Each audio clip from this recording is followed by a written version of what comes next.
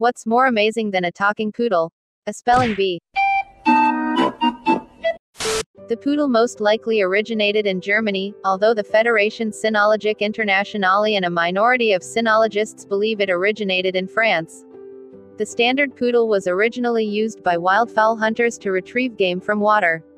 The smaller varieties of the breed were bred from the original in France, where they were once commonly used as circus performers, but have become popular companion dogs. Due to their intelligence, obedient nature, athleticism and looks, the poodle was frequently employed in circuses, particularly in France. The toy poodle was created at the beginning of the 20th century when breeders again bred the miniature poodle down in size to create a popular companion dog. The last of the poodle varieties to be recognized was the medium poodle, which in size is midway in between the standard and the miniature poodle.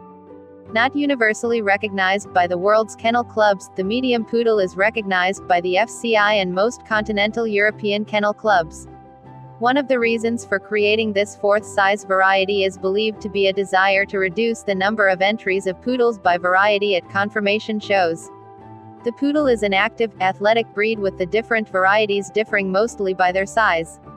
The FCI's breed standard states the standard poodle stands between 45 and 62 centimeters, 18 and 24 in, the medium poodle between 35 and 45 centimeters, 14 and 18 in, the miniature poodle between 28 and 35 centimeters, 11 and 14 in, and the toy poodle 24 and 28 centimeters, 9.4 and 11.0 in.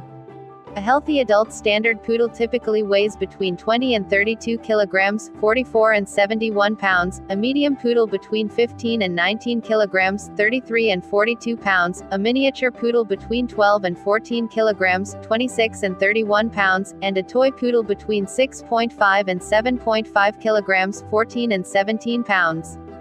Poodles have thick, curly coats with harsh fur. A pet owner can anticipate grooming a poodle every 4 to 8 weeks. Poodles are often cited as a hypoallergenic dog breed.